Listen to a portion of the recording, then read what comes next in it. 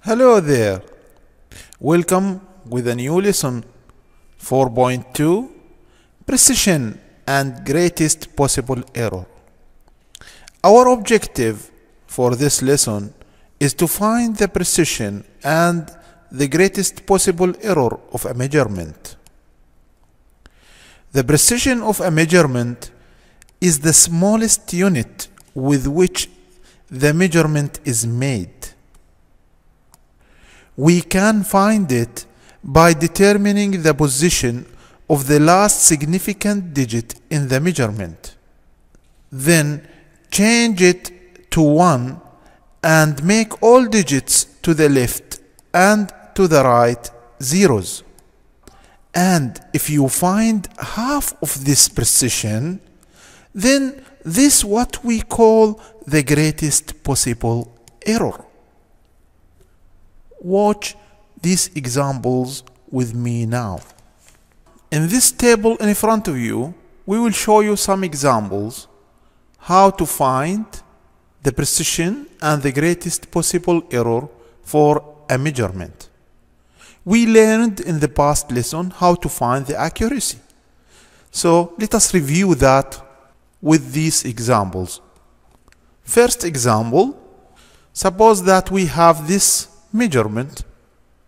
We learned how to find the accuracy. Start counting from the left, from the first non-zero number. So we have here 1, 2, 3, 4, 5, 6 significant digits. So the accuracy here is 6. Now, the sixth significant digit in this measurement was this number. So, change it to 1 and all numbers around it, make them zeros. So this is our precision. Now, this precision divided by 2, you will have the greatest possible error, which is this number. Another example. Suppose that we have this measurement. The accuracy here, we will start counting from the first non-zero number from the left. 1, 2, 3. So we have 3 significant digits, which is our accuracy. The last number we counted is this number. So we change it to 1 and change all numbers before to zeros.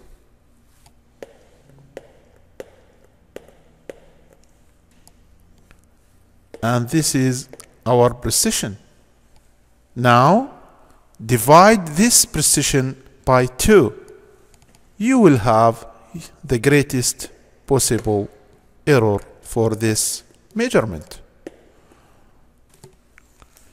Example 3. The accuracy here is 2.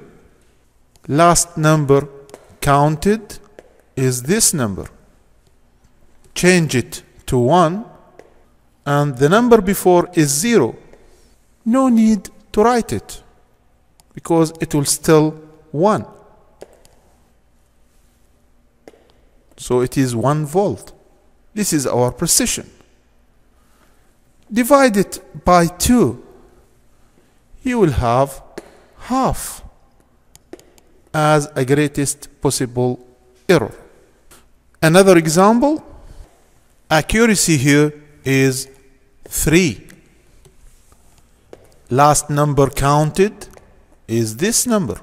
So the precision, we will change this to 1. We have 2 digits before, 3 digits after. No need for these 2 zeros here. So our precision is 1000 volts. Divide this number by 2. You will have 500 volts as a greatest possible error. Another example here. In this example, we have a tagged 0. Our accuracy is 5. But the last significant digit counted was this 0 here. So we'll change it to 1.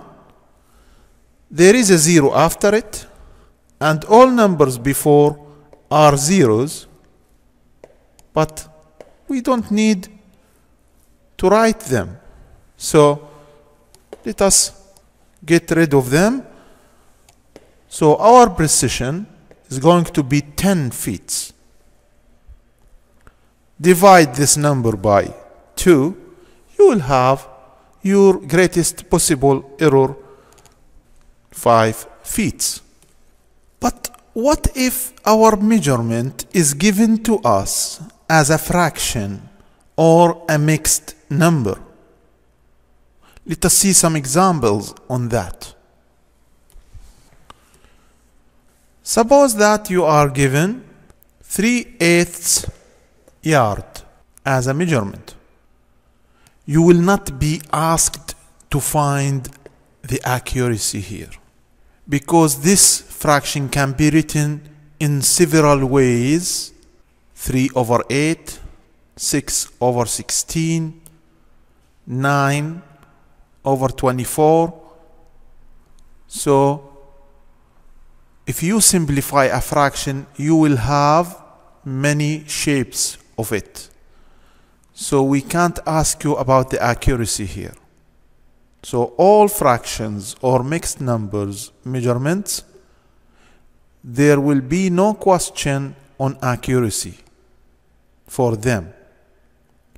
But if you are asked to find the precision of them, simply write the same fraction with the same denominator, but with a numerator of 1.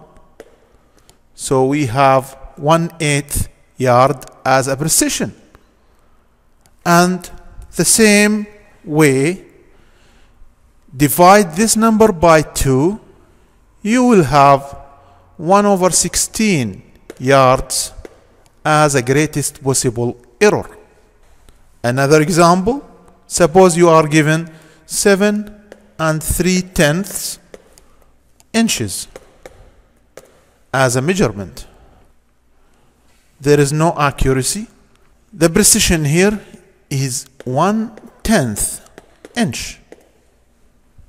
Divided by 2, you will have 1/20 inch as a greatest possible error. A final example, 5 9/16 miles. Our precision here is 1/16 mile, and the greatest possible error is 1/32 miles. By this, we reach the end of our lesson.